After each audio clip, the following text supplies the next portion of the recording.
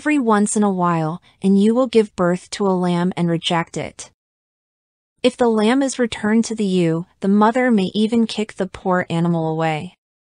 Once a ewe rejects one of her lambs, she will never change her mind. These little lambs will hang their heads so low that it looks like something is wrong with their necks. Their spirit is broken. These lambs are called bummer lambs.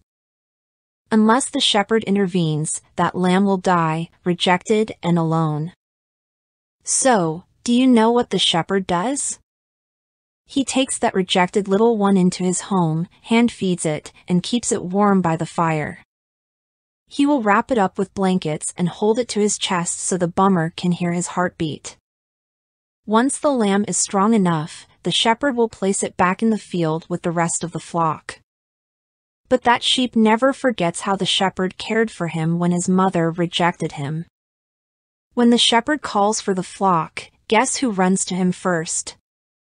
That is right, the bummer sheep. He knows his voice intimately. It is not that the bummer lamb is loved more, it just knows intimately the one who loves it. So many of us are bummer lambs, rejected and broken. But he is the good shepherd. He cares for our every need and holds us close to his heart so we can hear his heartbeat. We may be broken, but we are deeply loved by the shepherd. From one bummer sheep to another. I love you.